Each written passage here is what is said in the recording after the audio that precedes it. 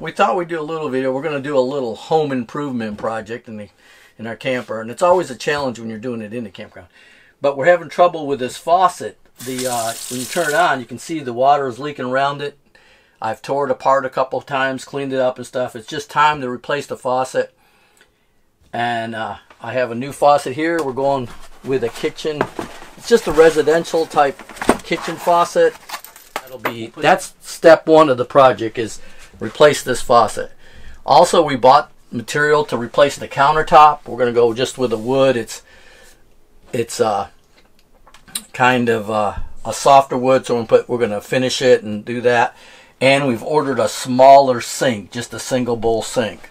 So that'll be what we're doing. So the project today, though, is get this faucet out and put the new one in, and then have the angle stops on there so that when it's time to replace the counter, all I have to do is turn the water off at the faucet and pull it out. Otherwise, you have to turn the water off outside, and we won't have any water in the camper till everything's done, and that wouldn't be good.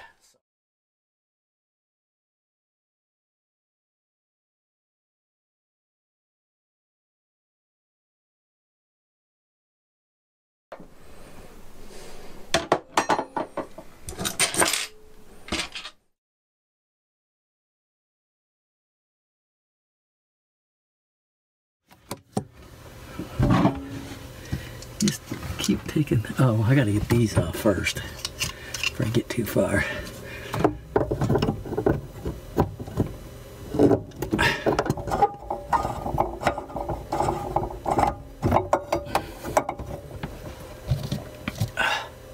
Okay, I need to look right there if I can.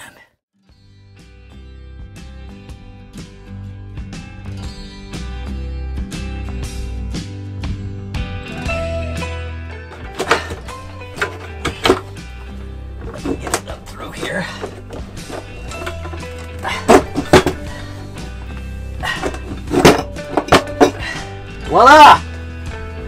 The faucet is gone. Folks, 12 years of an old faucet now.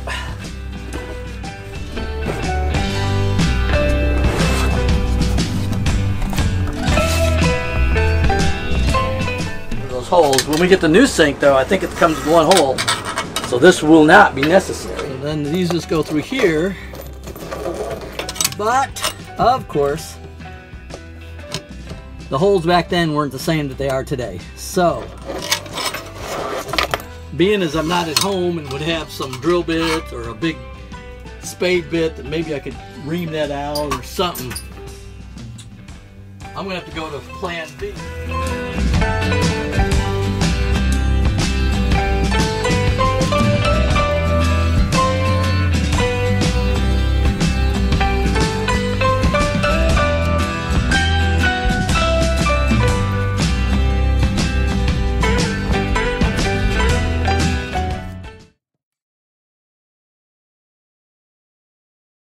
This to mount just like that. Okay. This right here like that. This turns. So there we go. Oh, this is so nice compared to the old stuff.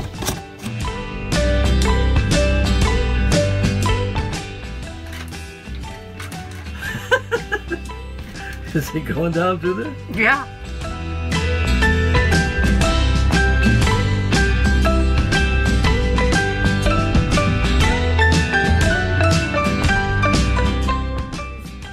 Trick is not to over tighten and compress the seal in there. You want them snug but not too tight. This is where not being a bull in a china closet makes a difference. If we got any leaks. Okay. And I am not seeing anything, are you? Cold. Off. Perfection.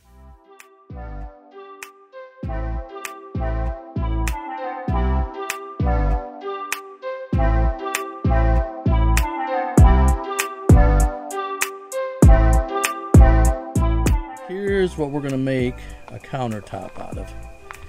And we got this at Lowe's, and it's called an edge glued panel.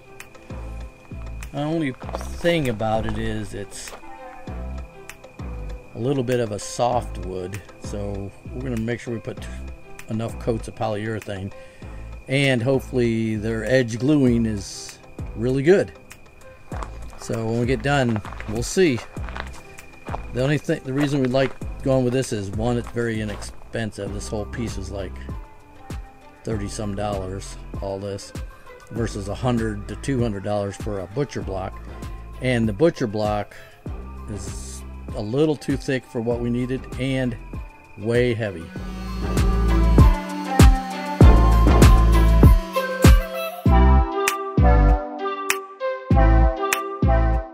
Red oak, and then this morning he brought espresso, but that was a little dark. And then we had, what was the other one? Red mahogany, but it was too purple. So here comes the Inspector General here. So yeah, it's got, our garage is filling up. I glued a little piece on the end. I've stained it when did I stain it? Yesterday? Yesterday, yes. Put the stain on it. I put 2 coats of polyurethane on the back, one last night, one this morning, and this is the first coat on the top. And it's kind of hard doing it at a campground. When you have a garage and controlled environment stuff, it's nice. Luckily, we've got about 3 days of nice weather. I'm hoping to get 4 coats on this, and it's a fast drying urethane, but it needs still 4 to 5 hours between coats, and it's not till in the mornings. It's chilly, so it's going to be interesting. So this is woodworking in the campground. And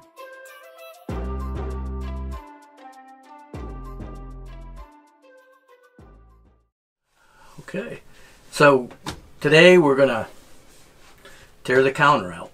Well, to get the counter out, I'm going to have to take the sink, the faucet, and the stove oven thing out. And I've just turned the gas off and kind of burned the gas out of it was in the line. The top's all made out there. We just have to cut it. But first, it's demo. And if you ever done any demo in a RV, it's always unique how things are put in there and where screws are and stuff. So this is probably going to take the most time, is getting stuff out. And all this stuff is probably going away. Holding tank is coming right there, so I need a paper towel to stuff in the end to kind of keep it. Yep. Where are you going to get those? Like you put a spark plug in a 72 Volkswagen Beetle. You feel for that. Gotcha. There we go. Sink out.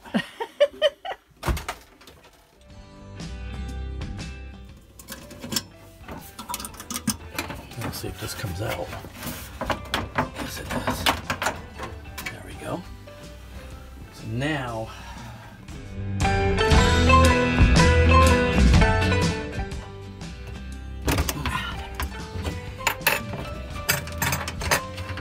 gas line disconnected.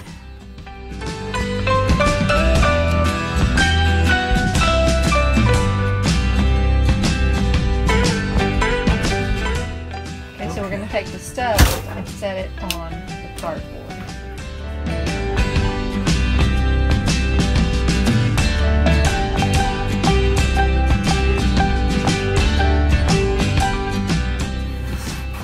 Instead of taking the screws out of the countertop, I'm taking the screws out of the bracket.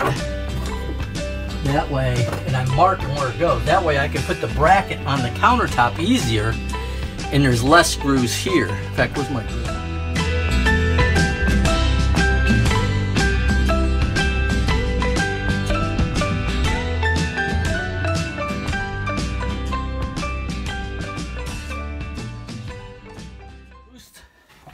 Voila, one countertop.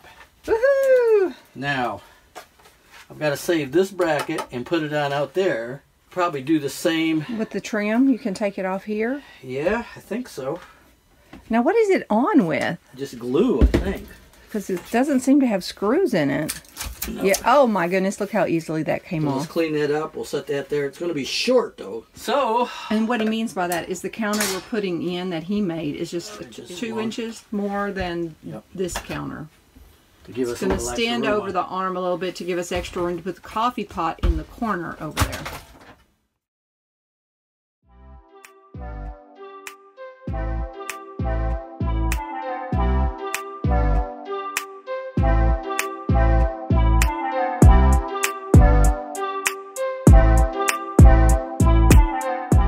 use this area right here to get his measurements for the stove.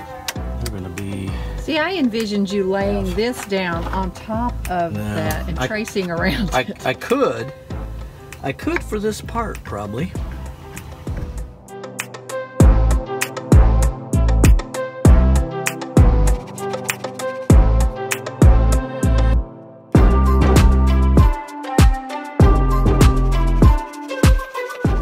Out in the trailer right now because he is not fond of power tools. So, yeah. Maybe I had it going. Does that scare you, buddy? Yeah, it does, doesn't it? I might have had it going.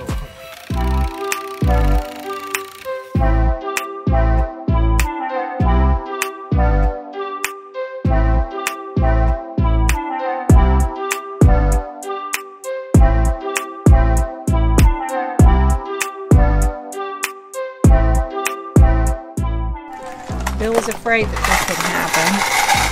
The board that we're using is edge glued softwood, and so it came together right at a seam, came off. So he is going to put some glue and a little board that won't overhang. Oh, that'll work right there. And be in the way of the stove to repair it.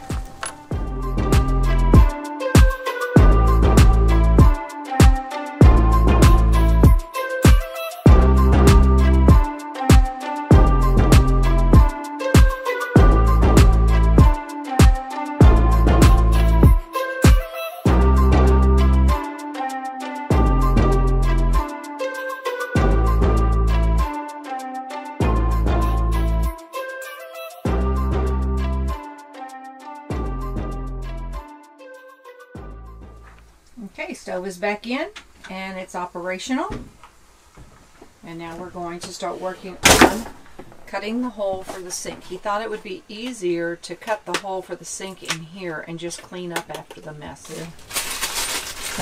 that's where the sink is going to go. You see our coffee pot's now going to go here. And in the past, it's been right here turned this way to give us the counter space, and then we'll have that much counter space.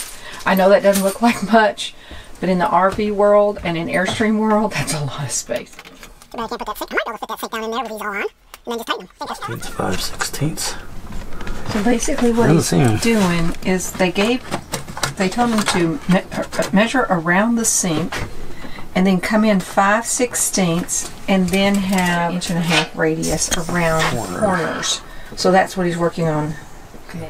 Okay, let me see if I know it's hard to see what he's drawing, but maybe you can see right there. And then he's going to use this 3-inch diameter can to make a 1.5-inch radius circle. Never knew garbanzo beans could come in so handy. The other thing I was thinking of doing is laying tape down and cutting to the edge of the tape. Well, that's not a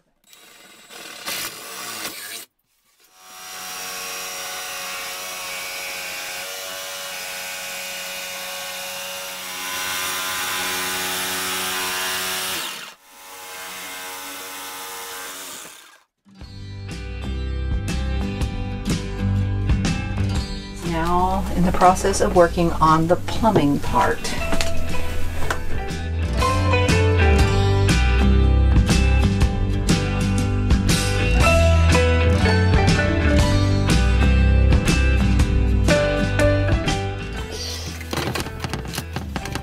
It'll work, it looks like. I even have a few parts and pieces left. Well, that's a really pretty configuration, dear.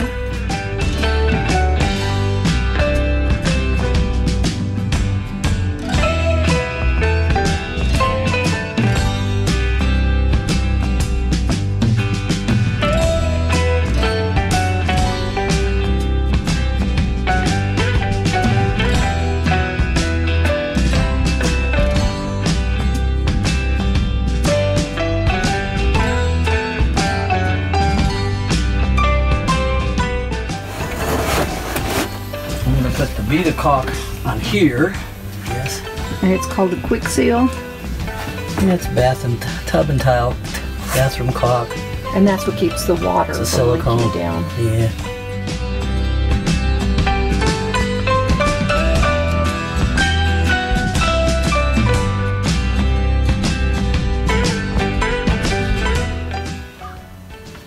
it has to come to the front a little more, doesn't it? Oh golly, this one I can't even get to. It's behind the... Glad I put that one in.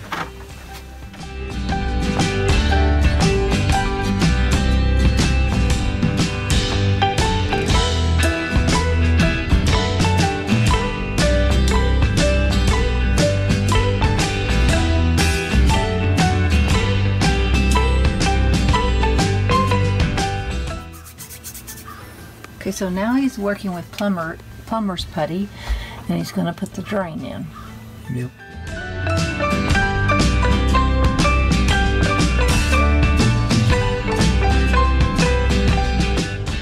There we go.